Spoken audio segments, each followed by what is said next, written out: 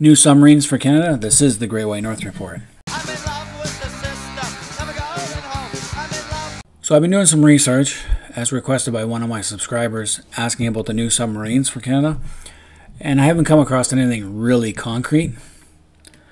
Just that the Royal Canadian Navy is pushing for up to 12 new submarines for the Canadian military at an estimated cost of $60 billion. That'll probably go up to $100 billion by the time it's completed. Apparently, the Navy wants this acquisition to be considered as part of the ongoing defense policy update. The procurement line could take more than 15 years, perhaps even exceed 25 years, according to this author's sources. So we're looking at 2038 to 2048, which is way too long. But if we don't start now, it'll go up to 2048. Right now, there's no indication that the acquisition be approved in principle by the government. Ottawa might insist that the submarines be manufactured in Canada, and that'll take even longer if we do that. We just don't have anyone who can build submarines in Canada at this point. Babcock Canada, a world leader in submarine support, has signed a technical cooperation agreement with Hyundai Heavy Industries to collaborate on the Canadian Patrol Submarine project. But this is not new submarines, this is just fixing the old ones.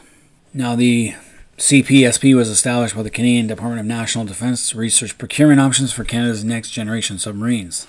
Hyundai, they do build submarines in South Korea, so we could be buying South Korean-made submarines. Babcock itself is an expert in maintaining, modifying, and extending the life of in-service submarines, supporting Canadian, UK, and Australian navies. So Hyundai wants to leverage its world-class construction capabilities while Babcock will contribute its expertise. So are they going to collaborate in building a new submarine? Not really sure. So another article I found saying Canadian Navy makes plans to replace aging Victoria-class subs. Again, it's expected to cost in the range of $44 billion to $73 billion. So 60 to 100 is what I saw elsewhere. Because our Victoria-class submarines are scheduled to be retired in the mid-2030s, and we need a replacement hopefully before then, but probably soon after. Because the Liberals went cheap on the Victoria-class, we could have had something newer in the water already. The replacement process is already running behind schedule, no surprise there, considering that it could take at least 15 years to design and build new vessels. My advice is just buy the damn thing abroad. Buy newer designs, not hand-me-downs, and we can have them in less time. The federal government has yet to commit funding for the submarines, and the priority is to have submarines acquisitions, including the upcoming defense policy update, because the last one was released in 2017. We need things across the board, not just with our Navy, but also with our Air Force and Army. So currently, with the 2017 defense project, we're still going to maintain our Victoria-class submarines, but the sustainment cost is approximately $325 million per year, and it's going to cost $1.1 to $4.99 billion to modernize the 4 existing submarines. There's a period where none of our submarines were in the water, and one of them has not been in the water for 5 years. They had to fire the Corner Brook, and it had to be almost completely rebuilt. So it's not exactly cheap to keep these in. What we thought we were getting a cheap deal turned out to be a nightmare, and we need to replace them. What can we replace them with? Like, seriously, even drug dealers have narco subs, which are not really true submarines, but they're definitely boats designed to sit low in the water and evade detection.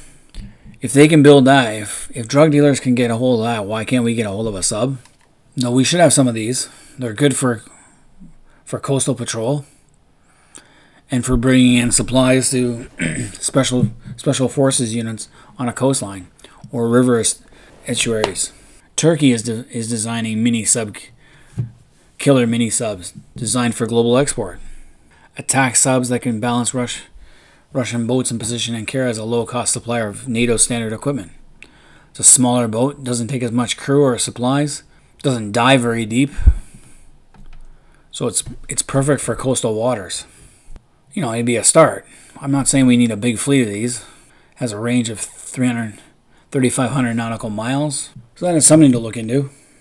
It doesn't go as deep as I'd want, but it is a smaller option. At this time, nuclear subs are pretty much unthinkable in Canada.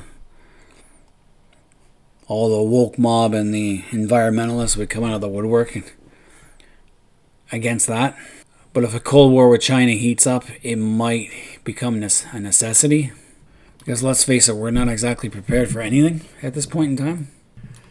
And if there was a serious conflict with China at this point, which has been upgrading their navy to the point where they have the biggest navy, though most of it's a coastal navy. They're trying to push into a deep water navy. We are not prepared for that.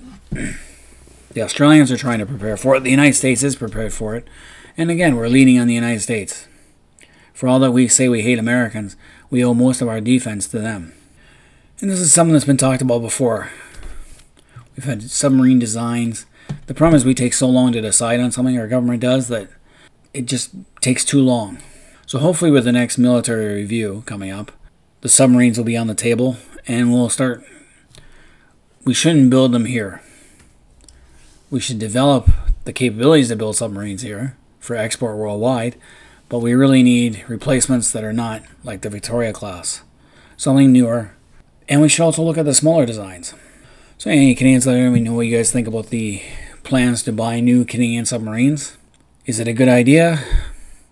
Is 12 enough, or is it too much? I personally in favor of having 12, 4 on the Pacific, 4 on the Atlantic, and 4 up in the Arctic, because it's better to have early warning and to fight far out than it is to fight at home. But anyway, Canadians out there, let me know what you guys think. Leave comments in the comment section, hit the like button, subscribe if you're new to the channel. Until next time, this has been the Great White North Report.